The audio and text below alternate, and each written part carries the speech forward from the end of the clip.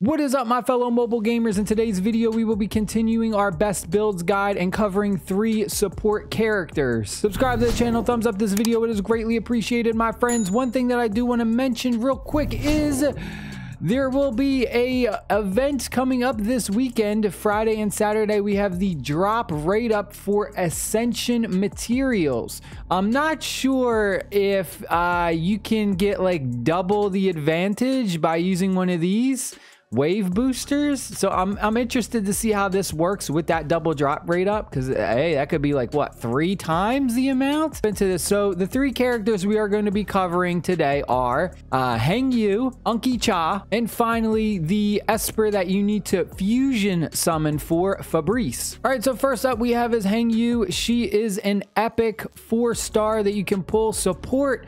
She does a little bit of healing, but also a really good debuffer. Let's take a quick look at her skills right here. We have her ultimate ability, dispels debuffs and gives you a little bit of heals. Like the passive ability, it's nice, right? But it only heals like 1 character. Whereas there are some other support characters that are more focused on healing, like straight healing, but you do get the debuffing from her, so that's why she is good. I would say she's probably arguably one of the top 3 support characters in the game. Her captain ability, increase ally HP by 24%. It's okay. You're basically just going to use one main relic for her, and as you see, I already have it, the healing one, the one that gives you a healing efficiency of plus 30%. So again, it just makes her healing better. This helps buff her passive ability, that way she gets off more healing at the end. Take a look at this relic that I got. This one is absolutely sick. We got HP bonus as a main stat, maxed out to 15. Look, we're getting plus 53% extra HP bonus. We got plus 12 for speed. This was a really good relic that I got. For her 2-piece, you can go with 2 different ones. You can go with the Adamatin set, which gives all allies a shield. If you don't like that one and you want to give specifically her even more HP, then you could go ahead with the Master Groove set, which just gives a bonus 25% HP if you want. If you can get the healing set that has HP bonus as its main stat, a percentage like this for all 4, I mean, you don't really need to worry about getting that extra 25%. You could definitely run this.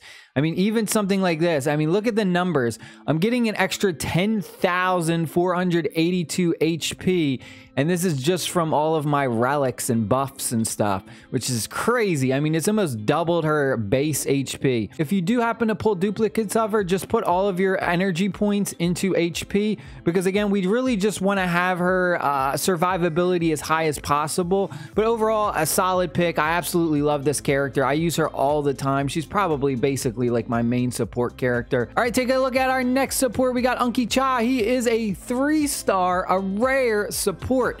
Now this guy doesn't actually do healing, but he supports your characters in another way. Gives you his passive ability, gives you crit rate up for 2 turns and attack up for 1 turn to 2 random allies at the start of each turn. And that's his passive ability. So that's not even like a casted ability. That just happens naturally every time somebody's crit rate and attack is going to go up. His ultimate ability grants attack up to the team for 2 turns. So that's everyone, and reduces the ability cooldowns if they already have attack up. So because of that, it kind of works really good with the passive ability. When it comes to relics, there's a few different combinations you can do.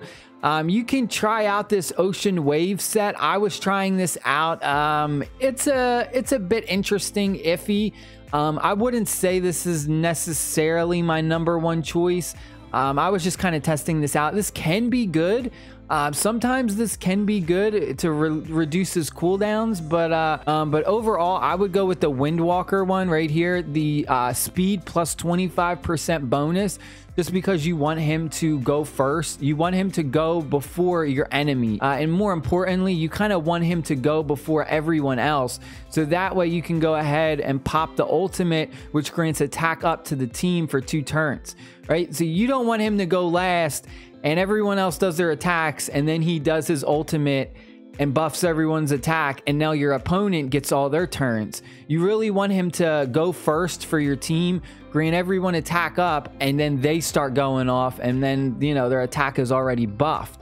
So really, you want to have him go first, increase his speed, so speed relic definitely. And then for the two-piece, again, this is very similar to Heng Yue, you could go with the shield to grant all of your allies a shield equal to their 15% of their max HP. Or if you don't want to do that, you can go ahead and give him the HP buff. All right, and finally we got Fabrice,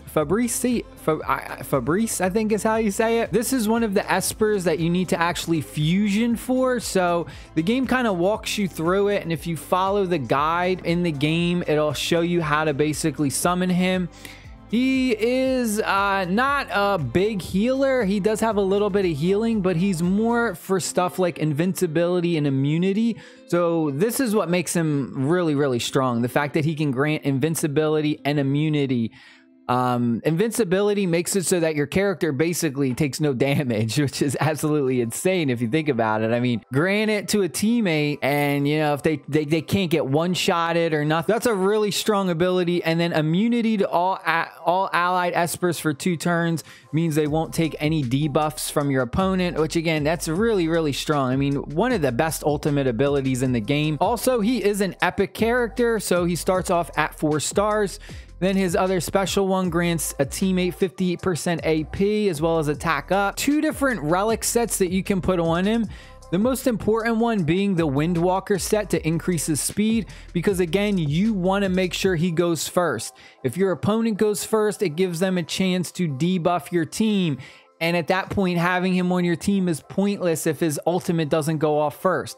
So you really want to have anything that has speed. So you want to put the Windwalker set on him, and then you want to look out for all stats that have that speed buff. Another one that you can put on him is the Ocean Wave set, which grants 35% chance to reduce all ability cooldowns.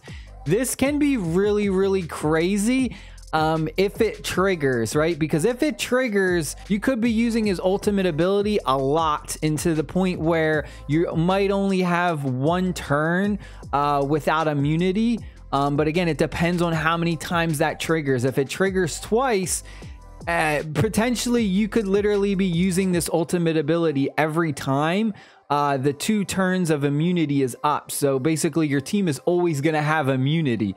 That is definitely a scary thing that you can try out. Use the Ocean Wave set.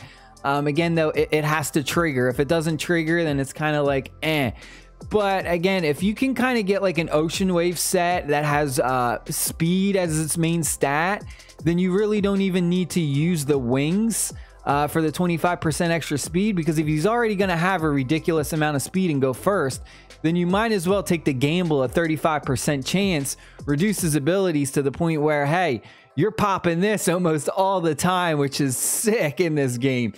But yeah, he's definitely a really strong support character, just weak with healing. You know, there's just no good healing, but he has other things that he does. For the 2-piece set, you could use the HP bonus for 25%, or you could use the set that gives all allies a shield. Again, just more survivability. But that is it for today, folks. I hope you guys and girls enjoyed the video. Stay happy, stay safe, my friends. Peace.